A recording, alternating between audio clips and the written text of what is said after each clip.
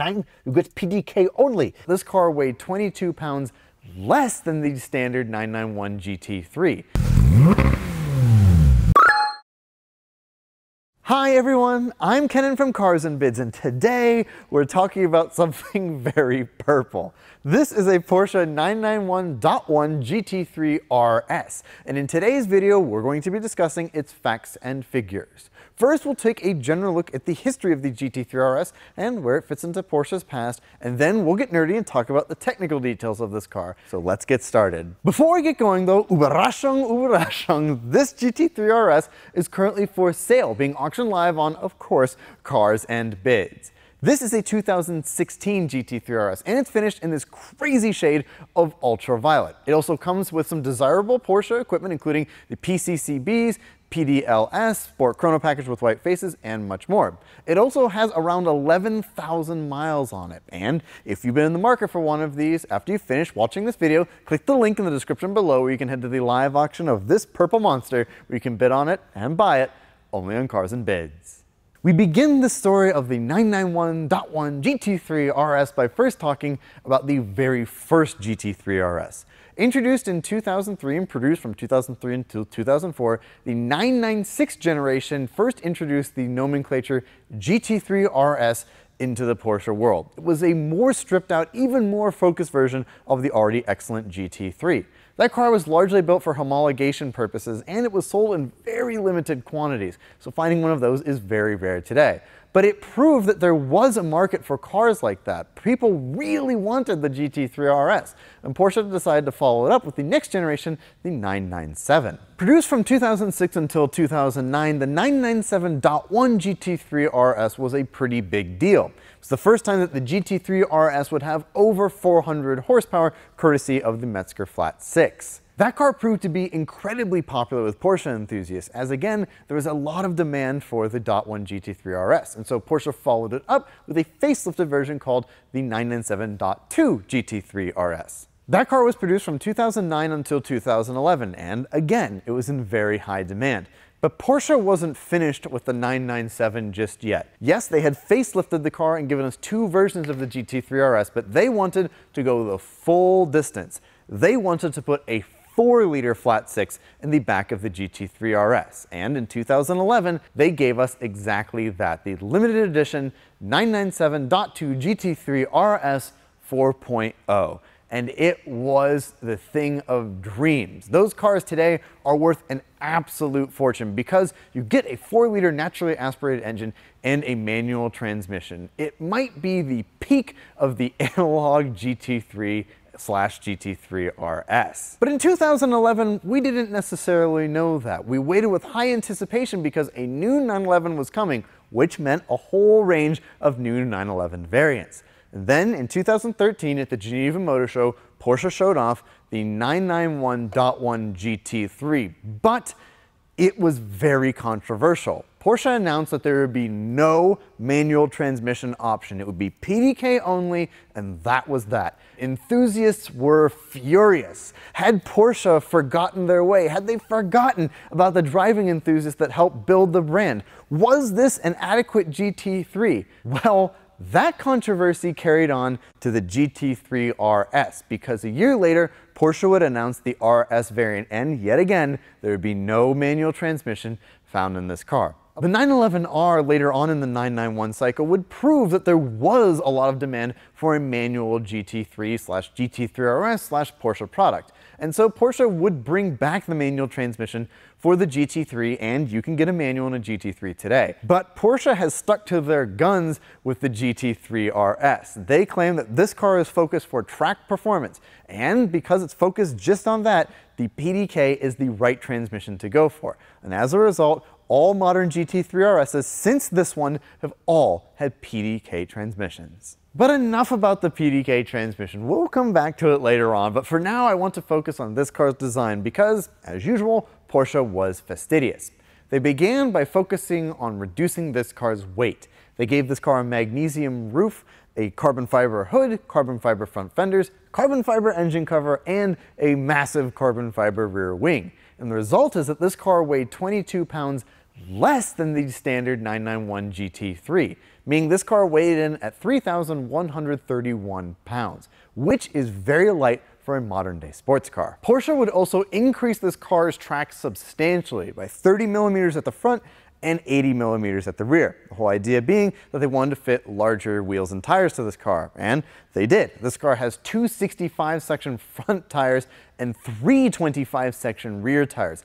An awful lot of mechanical grip, but again, this car is focused on track performance where grip is at a premium. But Porsche wasn't done with the front of this car. Widening the track wasn't enough. No, they wanted to play with the aerodynamics as well, and they did so by adding a front splitter located along the lower part of the front bumper to, well, help split the air. And then they also added these vents located on the fenders to help channel negative air pressure generated by the wheels as they spin out of the car. The result is that Porsche claims this car has 30% more frontal downforce than the 997 GT3 RS that it replaced. And so all of these little elements come together to make a big difference. The aerodynamic tweaks don't end there though. As we come down the side of the GT3 RS, we come to the rear, which has these turbo-like intakes, and they're exactly that. They're intakes for the engine. Normally on the 997 GT3, which can be seen on this GT3 that happens to be in the background, Porsche had intakes located in the deck lid below the rear wing. But in this case, Porsche decided to move them to the side to be a little bit more aerodynamic, as they were going with a wider car to fit the wider rubber anyway. And then we come to the wing, this gigantic rear wing. I remember when this car came out, people talked a lot about how huge this thing is, and well, it still feels that way. This is a massive rear wing. It's made out of carbon fiber, like I mentioned earlier, for weight reduction, but it's obviously also made to generate downforce, and it generates quite a lot. According to Porsche, at 186 miles an hour, this car generates 485 pounds of rear downforce. The entire car together generates 728 pounds of downforce. And so, although this rear wing is ridiculous and huge, it does have a purpose, and it's highly effective. The next thing Porsche focused on was the suspension of this car, as they wanted it to be highly adjustable. At the front, we have a split lower arm setup so that you can dial in some adjustments there, and at the rear it has a multi-link suspension setup specifically designed to be adjusted. You can make adjustments to the camber, height, and the track, all to dial the car into your liking for the racetrack.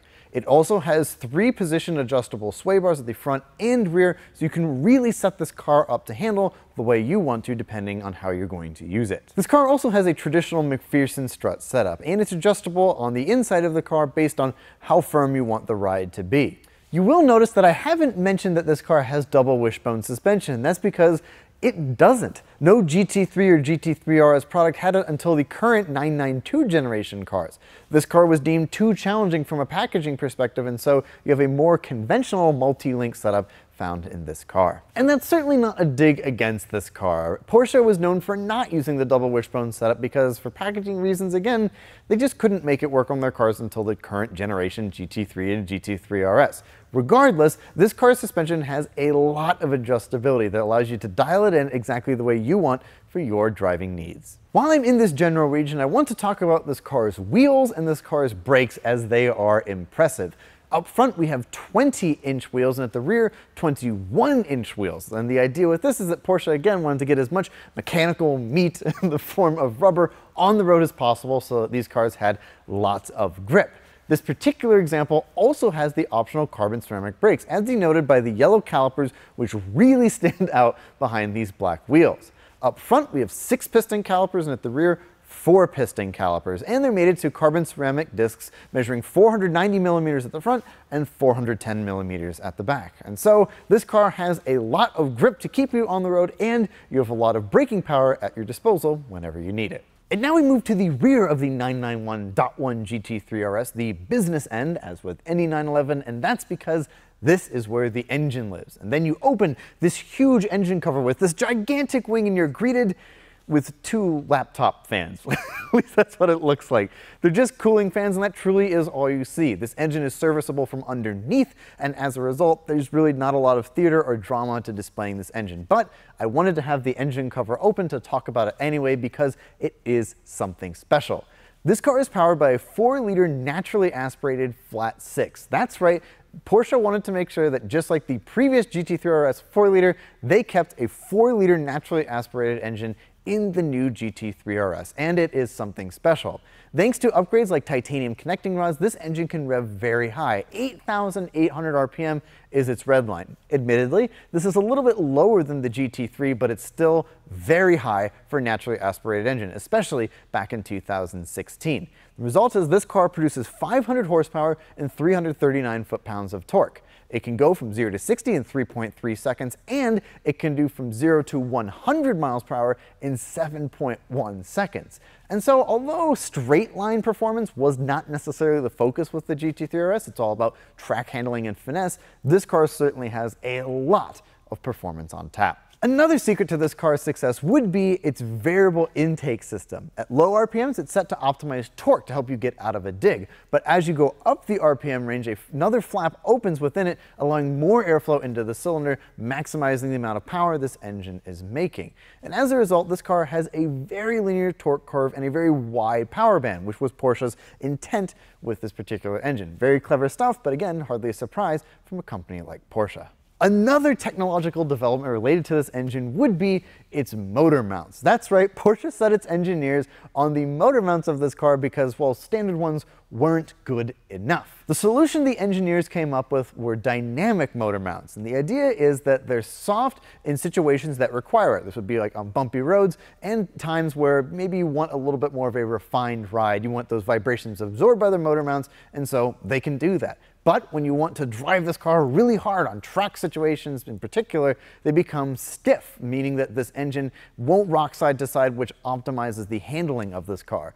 And amazingly, Porsche was able to deliver on that. You have both sides of the equation when it comes to these motor mounts. Normally, that's not something exciting to talk about, but it's an incredibly ingenious solution, and it's amazing to see it here in the GT3 RS. The last thing I want to talk about with this engine would be related more to the GT3 than the GT3 RS, as that engine had a tough time early in its life, and that was due to its valve-train rocker arms, more commonly known as the finger follower problem. Effectively, there were defects with the metal that Porsche used to make these components, and that could result in increased wear on the engine and, in some cases, fire and/or detonation from the engine.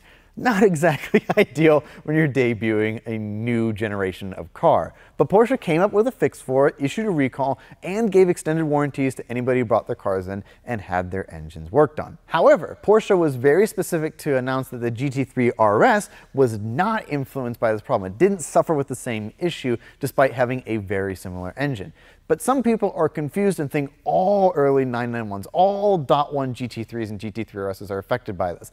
That doesn't seem to be the case, at least according to Porsche. This engine is very strong, very powerful, and yes, early ones were affected, but it doesn't seem that the GT3 RS was affected by the early finger follower problem. And now we move inside the 991.1 GT3 RS to talk about two things. One is its transmission, and the other is its torque vectoring differential. We're going to start by talking about the transmission. And as I mentioned previously, it was relatively controversial. People really wanted a manual third pedal in their ultimate driver's car, but Porsche cited that this wasn't necessarily the ultimate driver's car, it was the ultimate track driver's car. And this car was built to set lap times. As a result, Porsche gave it its fastest transmission. They couldn't understand why someone would want a more laborious, slower manual transmission. So they said, "Nein, you get PDK only." And they gave us PDK, and that is what has been in the GT3 RS ever since. No third pedal. Regardless, this transmission is really fast. Porsche claims that it can shift up in as little as 50 to 60 milliseconds and down in something like 90 milliseconds, virtually seamless, effectively. And this car sets amazing lap times. Around the Nürburgring on Michelin Pilot Sport Cup 2 rubber, this car laid down a 7-minute 20-second lap, which is almost unbelievable for a road car. Effectively, that is what race cars were doing not all that long ago. And so the fact that this car could do it was a testament to how great the chassis and engine and aerodynamics were, but it was also a testament to how capable this transmission was. The last thing I want to talk about with this car's drivetrain would be its torque vectoring rear differential. And this is significant because the car can decide to lock up to 100% of the rear wheels whenever it feels it's necessary. This gives the car a lot of flexibility when it comes to rear traction, and that differential is something special. Coupled together with that amazing engine, this incredibly fast transmission, and all of the other tweaks that Porsche made to this car, it made it quite a driving weapon. unfortunately, we don't get to experience that today. I've come to Arizona to film this car in addition to a couple of others, and,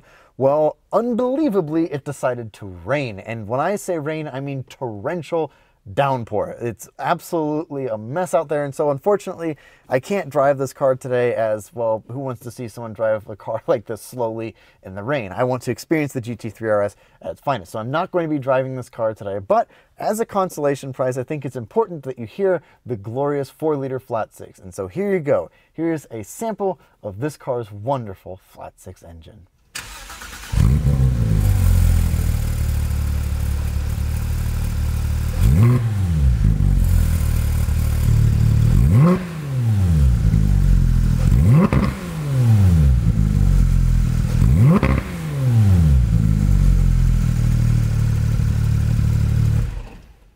And that is the Porsche 991.1 GT3 RS. This car touts excellent performance, wonderful suspension design, a crazy naturally aspirated flat six, and, well, it's a GT3 RS.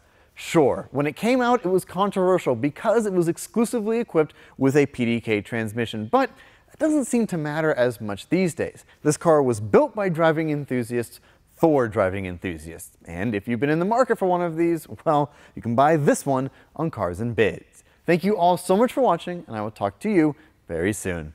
Goodbye.